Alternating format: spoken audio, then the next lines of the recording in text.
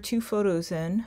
You can see over here on my layers, I have this monochromatic photo. I can click the eye for visibility. Now I have this screenshot I took from a web page of an example of a complementary color pair. And to transform it, you have to make sure you're on this layer and you have to rasterize it first. So you're going to go to Layer, Rasterize, which is fixing the size of the picture, making it into pixels. Then you're going to go to Edit, Transform. I don't want to do any of those. Well, so Edit, Transform, yeah, Scale. I must have been on Image and not Edit. So I'm going to select it first. It's making me select it. So the arrow tool doesn't select it in this program. Again, Edit, Transform, Scale. I'm going to scale it down. And then I have to click the checkbox.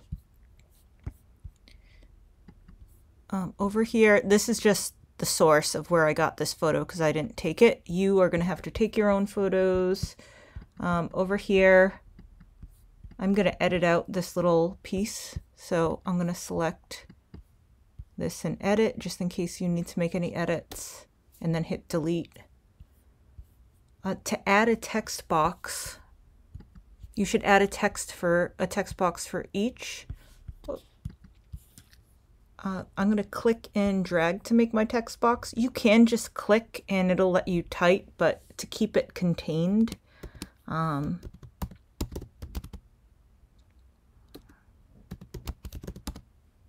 can make a text box. So I wrote monochromatic, and I'm trying to highlight that.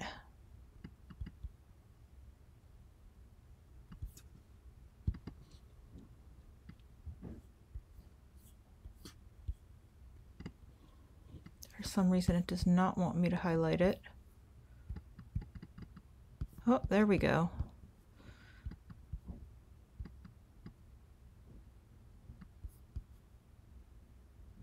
So you're going to write monochromatic under one, and under the other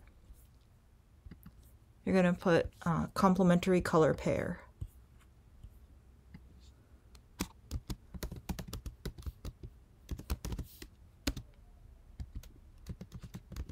Or just complementary colors, I guess. Now I'm going to crop my canvas. Actually, I'm not going to crop my canvas because I sized it already. Up here, you're going to go to File, Export As. We can save this as a Photoshop file, but for now, let's just save it as a JPEG. Say save, give it a title.